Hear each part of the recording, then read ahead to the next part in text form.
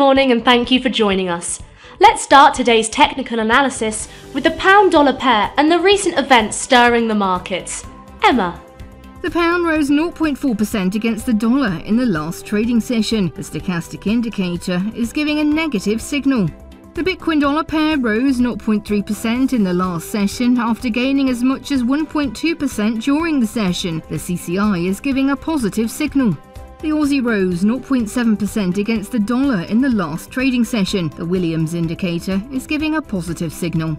The dollar dropped 0.5% against the yen in the last session. The ROC's negative signal contradicts our overall technical analysis. Thank you, Emma, for sharing with us.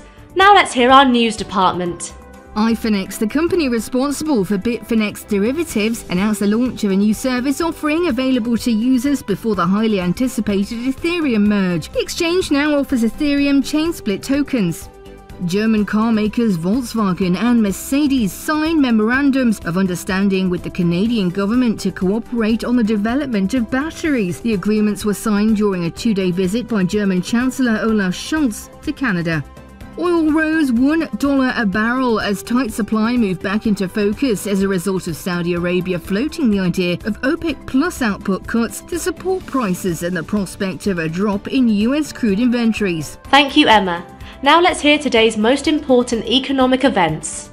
The US durable goods orders will be released at 12:30 GMT, the US non-defense capital goods orders at 12:30 GMT, and Finland's producer price index at 0500 GMT.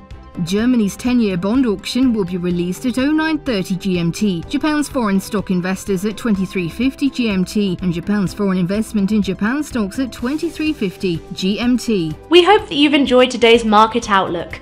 On behalf of all of us here, we wish you a productive trading day. Be sure to log in tomorrow morning for the latest news and events from the financial markets.